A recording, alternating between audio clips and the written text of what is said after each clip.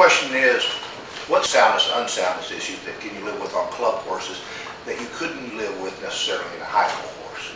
Bowed tendons, as long as they were treated correctly and healed correctly, and there's been a big advance in how therapy on bowed tendons in the last 5 years than it was years and years ago. It's great. The whole thing is to minimize scarring of the tendon. Tendons are elastic structures. They stretch like bungee cords. Olden times, when you tore some fibers, they scarred in. Scars don't stretch, so it's like cutting a couple pieces of the bungee cord straps and putting super glue in there and let them heal together. You'll never break the glue in the center of the glue. You'll break where the glue joins the old bungee cord fiber. And that's what bowed tendons did. You lost some stretchability in them, and they tended to rebow.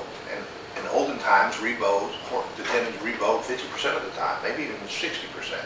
Depends on how big they are and their location. So now we try to get, then we went through splitting tendons, which is still pretty good. And all that did is tried to get blood vessels down into the area, drain the little serum pocket out, the little blood clot forms where the tear was, and drain that, and get new blood vessels down into the tendons. Take longer than bones to heal. You know, you break a bone, they'll say, oh, you're out 3 months. You bow a tendon, you're out a year.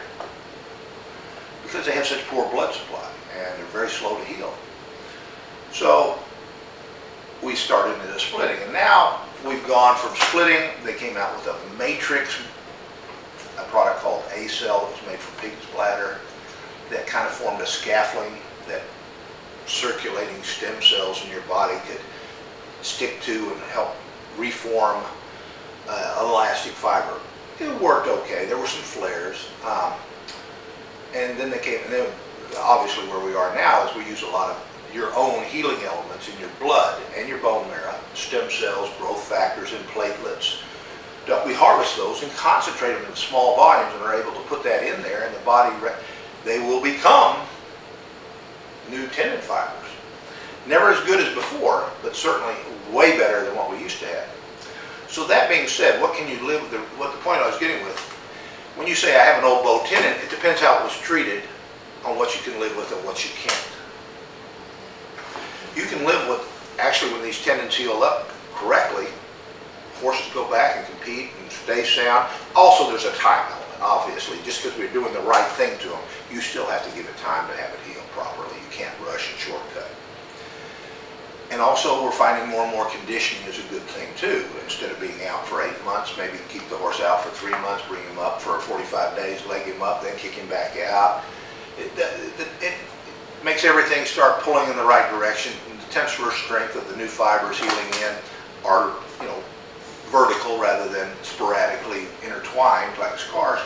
And also keeps them from getting tremendously obese in the pasture. So that little muscle conditioning and stuff. Some people tend to do it a lot through the course. But in polo and racetrack, aftercare on these tendons are much longer because we're going to a point of exhaustion versus a warm blood or dressage horse that's jumping and he's not getting, if he lands wrong, maybe the impact, he could do something again, but he's not going to the point of exhaustion where his muscles aren't able to hold it. The tendons are merely extensions of the muscle to going, tendons are join muscle to bone, and ligaments join bone to bone.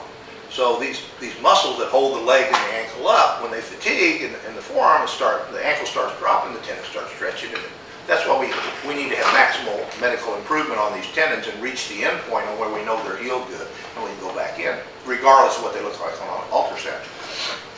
But club polo, when you say, oh, listen, I have this all the time. I'm selling a horse, he's got 2 bowed tendons, and he's going to a -1 who's going to play 4-go polo in Sun Valley.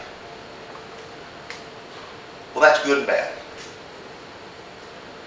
Like I said earlier, a lot of -1-go players may have a high school girl that doesn't really do a whole lot with horses other than she can ride on leg and keeping these horses fit.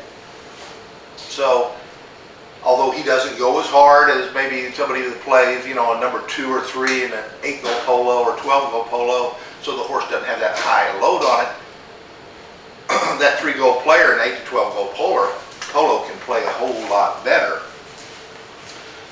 And he can condition a horse. He can use his horse when he needs to. He can make sure the horse is fit. He can monitor the tendons, how it's progressing. Is he getting a flare or anything else like that? So yeah, it's a double-edged sword.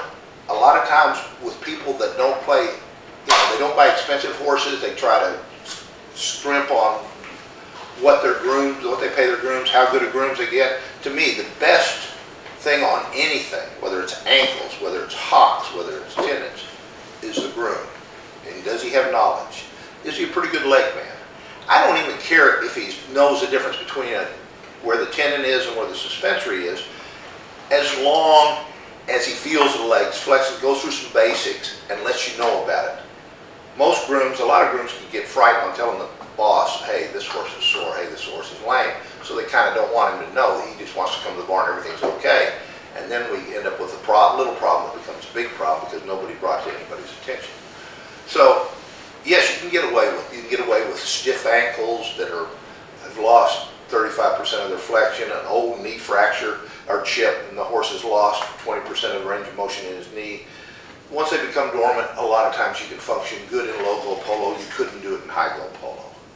And hocks, you can get away with a whole lot more in low-go polo. I mean, in low-go polo, horses don't almost have to have back legs to play polo. Because what we see, the first thing we see in polo and high-go polo is horses don't want to stop when their hocks hurt. They don't want to sit down. They want to keep on going, and they start going through the bit and running. And the guy said, he leans on me because his hocks are sore. In low-go polo, you can get away with that a lot.